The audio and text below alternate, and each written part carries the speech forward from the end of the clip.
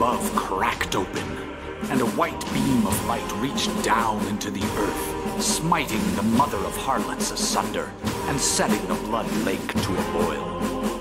As the beast descended down into the lake of fire, Isaac ascended towards the crack in the sky, and as he flew, he could see echoes of his past before him. He saw his mother mourning the loss of her son.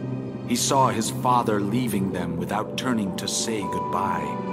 He saw his mother sleeping, and his father taking money from her purse. He heard the late-night fights they had that kept him up at night, and the guilt he felt for what he believed he was causing. He felt the pain in his stomach during those sleepless nights, and saw his shadow in the closet waiting for him. As he rose, he felt his fears drop from his body, his shame, his worry pulled from his being. As he became lighter, his ascent became faster.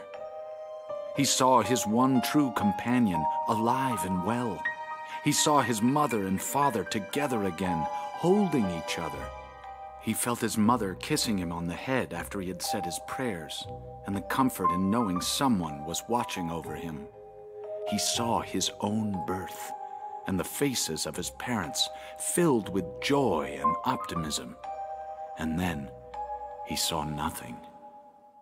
Are you sure this is how you want this story to end, Isaac? You're the one writing it. It doesn't have to end this way. Here, how about we tell it a different way? Maybe a happy ending? Okay, Daddy. Good. Are you getting sleepy yet? Yeah.